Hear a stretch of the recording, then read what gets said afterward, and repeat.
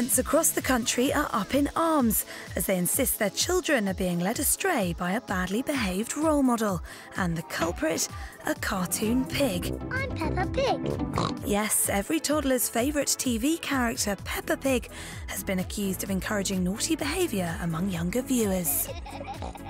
It's her enthusiasm for jumping in muddy puddles that's attracted criticism, which some parents say their children are copying.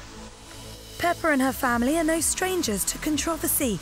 They've been lambasted in the past for failing to wear seatbelts, and their high-profile snub of the Labour Party during the 2010 election campaign left MPs a little red-faced. Peppa Pig is a global media star, acclaimed around the world, very busy, has many dates in Peppa's diary. Peppa's creators have not yet commented on this recent round of criticism, so it remains to be seen how this rabble-rousing pig will have her trotters wrapped. This is fun!